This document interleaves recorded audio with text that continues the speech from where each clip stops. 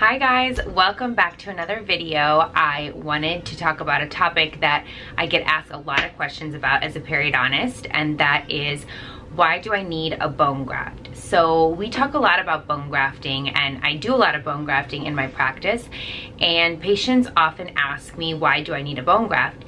And the second question that they ask is, where does the bone graft come from? So let's be clear on what a bone graft is.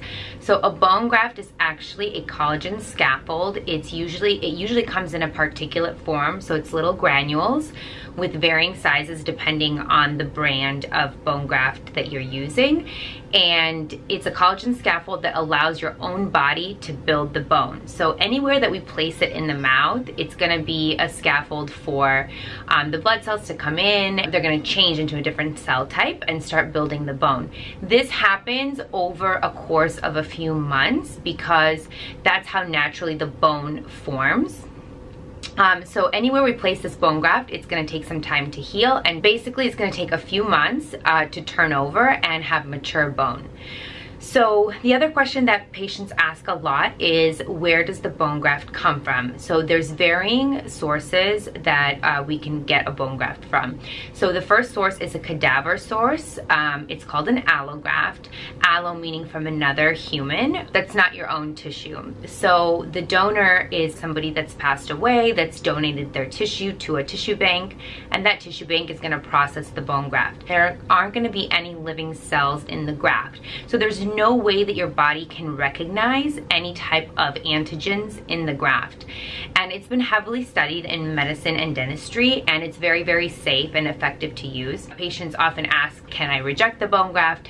No, you cannot reject the bone graft. The only time something can happen is the graft can get infected, and that has nothing to do with what's part of the graft itself. It just has to do with the patient might be compromised, they're a smoker, they're a diabetic, and the graft can not heal properly.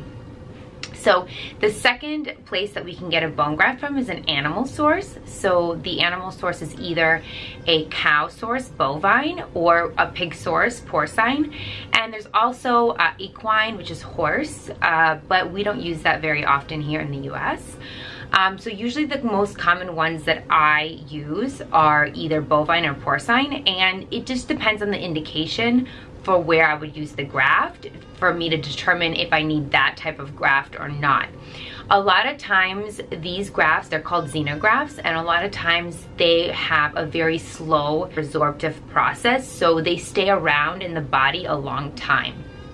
So if I'm getting somebody ready to place an implant and I have an extraction, I want to place an allograft that is fast resorbing, so that way I can go back into that socket or into that ridge and place an implant very quickly. So that's an indication where I would use the allograft.